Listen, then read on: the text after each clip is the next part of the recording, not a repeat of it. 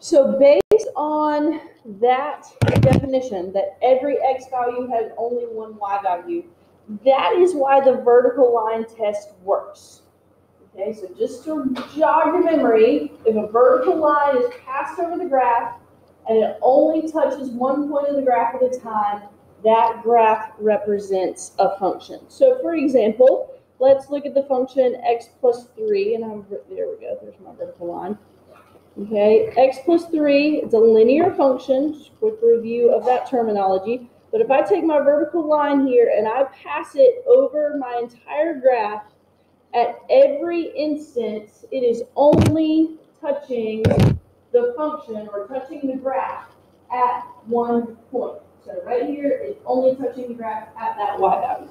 Okay, if I move it over here, it's only touching the graph at that y value. So x plus 3, yes, absolutely is a function. X squared plus 1. If I take this vertical line over here and I pass it along my graph, same thing. At all times, at every x value, I'm only touching one y value.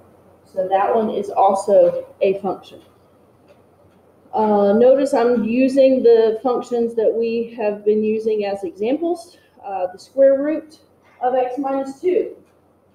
Now, it doesn't exist way over here to the left, but where my graph does start, and for any point past that, it clearly passes the vertical line test. Now, right here, right at the beginning, it might be a little iffy. It does look kind of vertical right there, but if you were to zoom in on the graph, you would see that you still only have one y value for every x value.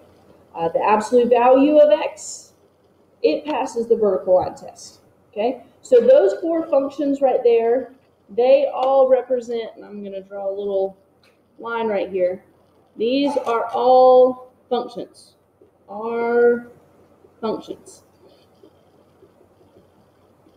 The two examples there at the bottom, we've got a circle.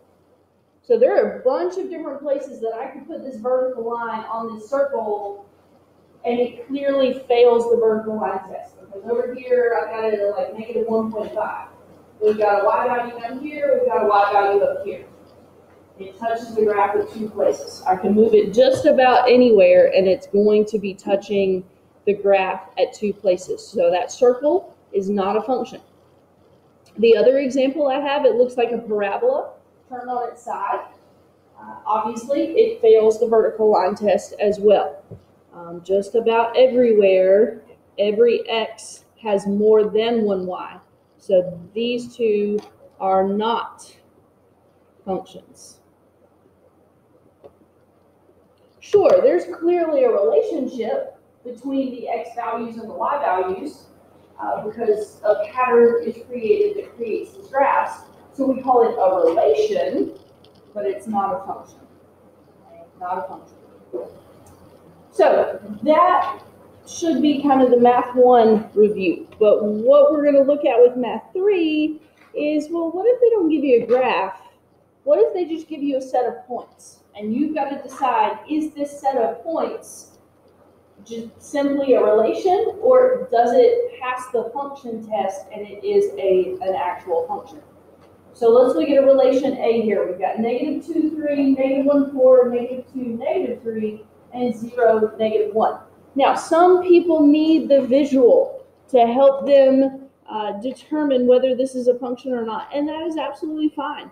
If you want to do just a quick sketch of the points, negative 2, positive 3 would be about right here, negative 1, positive 4, negative 2, negative 3, and 0, negative 1.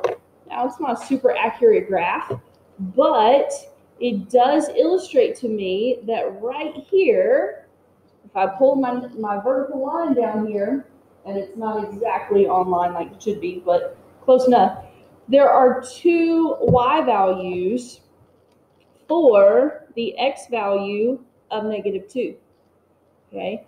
Our definition, if you look back at the top of your page, every x value has only one y value. We'll look at this relation. One x value, x equals negative 2, two different y values.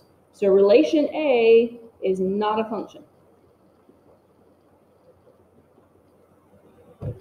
Relation B, when we look at that list, we've got -2, -4, -1, -2, 0, 1, and 1, 4. I don't see any repeated x values. -2, -1, 0, and 1. So nothing repeated, so this one is a function. Okay, relation B is a function. If you want to sketch those points real quick just to prove it to yourself, that's fine. -2, -4, -1, -2, 0, 1, and 1, 4. Clearly that passes the vertical line test. Okay. Now, outside of these points, there may be a problem, but just based on the information that we're given here, we would say that that is a function.